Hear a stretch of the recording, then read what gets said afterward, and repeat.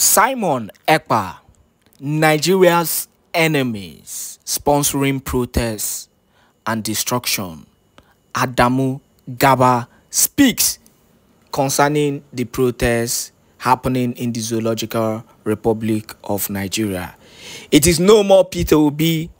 It is now the Prime Minister Simon Èkpá, according to them, that is now sponsoring their so-called protests. Before I go into analysis, let us hear the news in detail. But meanwhile, good morning, good afternoon, good evening, wonderful people, lovers of freedom all over the world. Wherever you're joining us from today, you're highly welcome to this wonderful YouTube platform that gives you quality news, quality information on all the activities happening in Biafran territory. If you are joining us for the first time, you're highly welcome. Do not forget to subscribe to this channel and make sure you turn on your notification, because we will be notifying you ASAPly whenever we drop our spanking news. Now, let us go to the news in details. A former All Progressive Congress APC presidential aspirant, Adamu Gaba, has said Nigerian enemies like the Prime Minister Simon Èkpá are behind the protests against President Bola Ahmed Tinubu's administration. Gaba claimed that people like Simon Èkpá contracted some influencers to cause destruction in Nigeria. He alleged that they contracted some northern influencers to exploit the current economic hardship against Tinubu's administration. We continue with the news.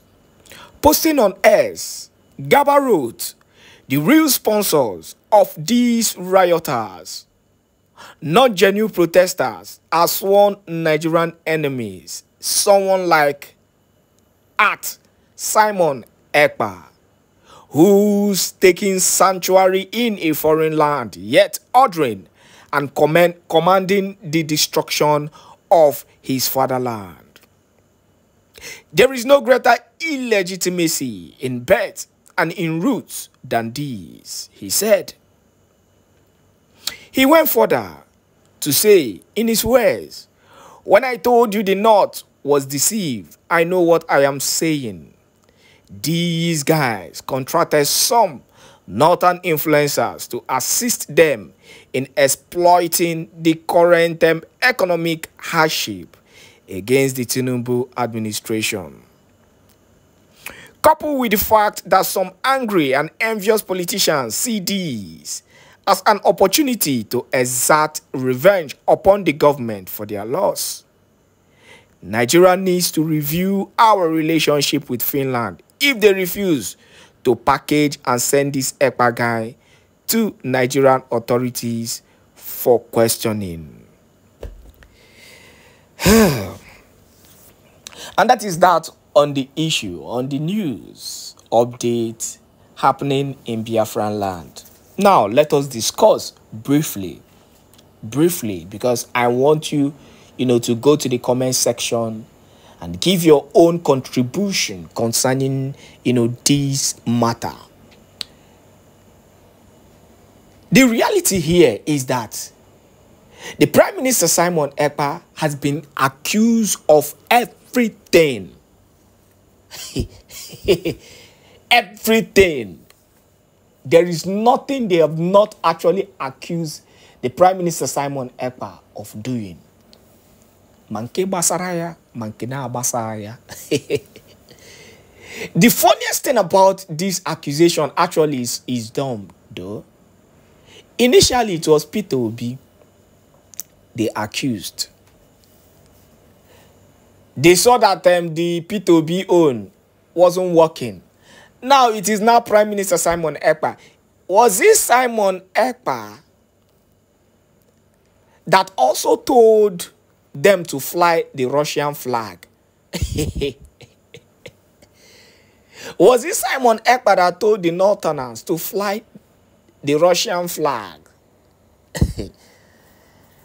Hey.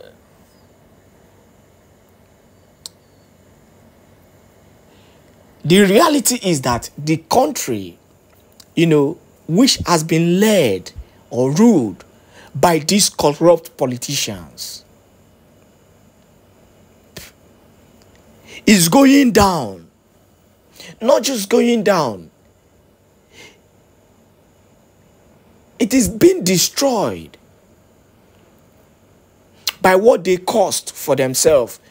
You cannot continue, to feed on the masses on daily basis and expect them not to rise against you. They will definitely rise. They will definitely rise. And we all know fully well, when the masses begin to speak up against injustices, when the masses begin to react against the wickedness being meted on them, then you know that there is problem in the land. I saw some of the videos on Twitter, where these masses, these so-called Nigerian masses, hungry protesters who are actually out to make sure they bring an end to these wicked people. They've penetrated into the houses of these politicians, just as what Kenya did. This is exactly what Kenya did.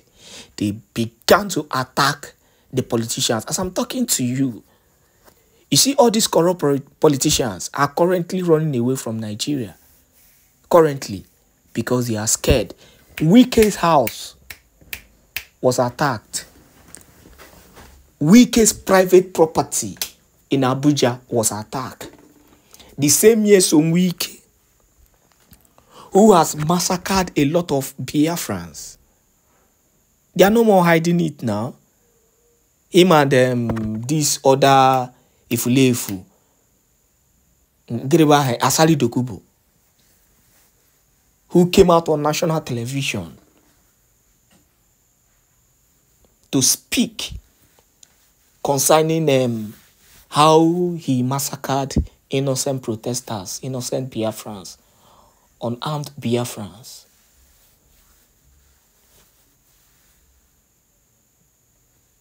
They've started attacking their houses.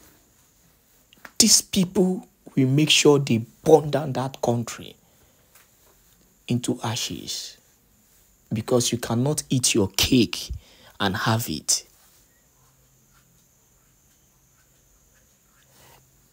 Before I go further, or before I go deep, I'm going to play a video of these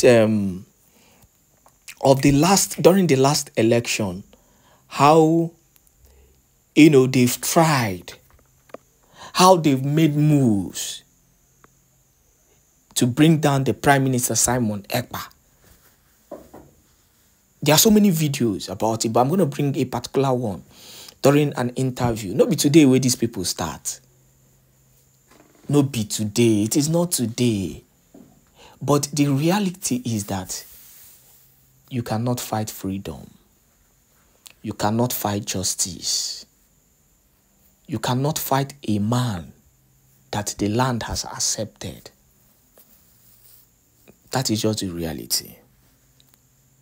So no matter how they try to fight the Prime Minister Simon Èkpá, he just finds a way to defeat them easily without any stress.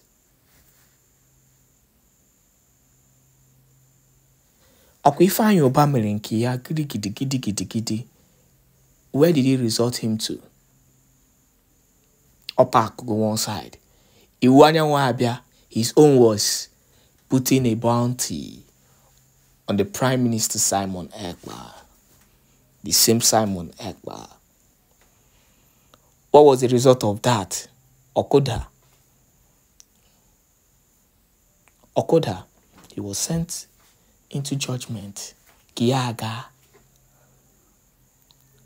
Agabuzi Onyenka.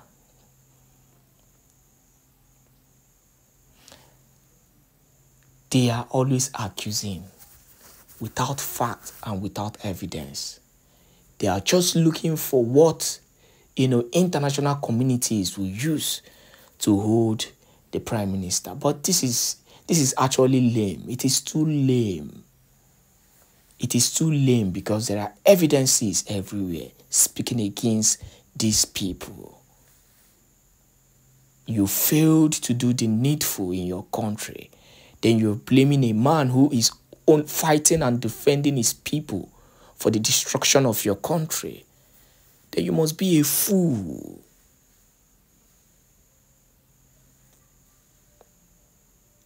We will see where this whole thing, we end finally. The same Prime Minister Simon Èkpá that they are talking about has no business with their country. A man who came out openly and denounced the country. He doesn't want to have anything to do with you people. Yet, you keep on calling him on a daily basis.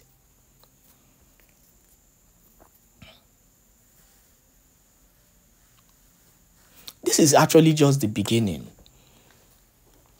Because, the Zoological Republic of Nigeria will see a lot of crazy things in few months to come. Wait until, Biafra is redeclared. Then you will understand. You will understand what, it means for a country to go down, to fall down, to burn down. You will understand. Shehu Gaba, calm down. Wetin go hit you, they come.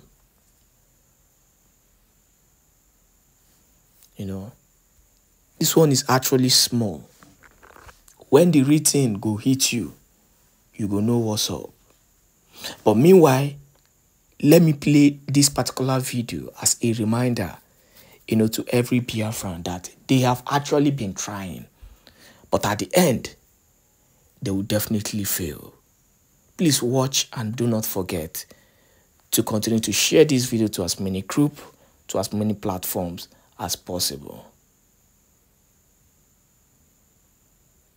National. Great to see you today. A very warm welcome to you. You've been listening to the story here on RT. I know you know the story. Just briefly, this guy, Simon Èkpá, born in 1985. They say he's a Nigerian-Finnish lawyer and a political activist. He's accused of essentially running a separatist movement from his home in Finland. And Nigeria has demanded that Finland take measures against this activist. Why does the government see the activist as a threat, Adamu? Because what the activist is building on is something that started since 1966 in Nigeria, when we had the first civilian war that is called Biafran War, when some generals in that area decided to want to secede. Then a civil war was ensured, and suddenly there was unity. But most recently, one man that was termed and adjudicated as a terrorist in Nigeria, who is currently serving in Nigerian jail, Mr. Nnamdi Kanu, started the movement in the name of IPOB, that's Indigenous People of Biafra, to actualize the dream of that secession. He was tamed, jailed currently in Nigeria. And suddenly you now have this man who is sitting in Finland, was able to leverage on social media platforms to continue to stir violence and encourage killings and destruction in that part of the country that have known no peace for so long time. Someone never leveraged on social media. He lived in Finland, he paid Finnish tax, and do everything well in Finland, happily with his family, while causing trouble and making people here to be killing each other. When that happens again, he will carry the footages of the killings and publish on his social media handles. But Mr. Govt, sorry, can I just jump in quickly? Do you think this guy, Simon Èkpá, is working alone? Because there are some reports saying that he may have a sponsor, but that claim has not been substantiated. What do you think? Are we talking about a guy on his own, or is he getting support from somewhere? There is no way you will disconnect the wide-ranging network of this Biafra movement across the world. It is there. But one thing that surprises us is the fact that he is living in a self-acclaimed democratic country, a democratic model, Finland, and the country that Nigeria have a very strong strategic relationship with them. And this man is threatening to disrupt a democratic process in the coming election that is happening in just 7 days from today. He insisted that he will ensure that his activists are armed and they will go to the street, fight, destroy, and stop every other person from going to exercise their freedom of expression and voting. And this is the most democratic practice we have in Nigeria. In fact, Nigeria is one of the model of Western-style democracy. And this man is living in a Western country, disrupting a Western-style democracy in Nigeria, and the Finnish authority did not do it. Why do you think that is, Adam? Why do you think Finnish authorities have done nothing about this guy, Simon Èkpá, who's essentially trying to run a separatist movement from his home in Finland to affect Nigeria just ahead of your presidential elections? Why is Finland doing nothing? To be very frankly with you, personally, this is my personal view, and I think Western relationship with Nigeria has always been double standard. There has always been double standard. It appears that what Simon Èkpá is doing is either not threatening their interests or is serving their interests. So to that effect, they will fold their arms and let whatever it is that happen. But if they truly care about democracy, as they say, as they release in their press statement, as they want to support Nigeria to ensure that there is free and fair election where all Nigerians are going to vote peacefully, the best solution, the best thing they need to do is to make sure that that guy is apprehended and perhaps submitted down to Nigeria so that he can face the justice of Nigeria, since it is hurting Nigeria, not Finland. All right, former Nigerian presidential contender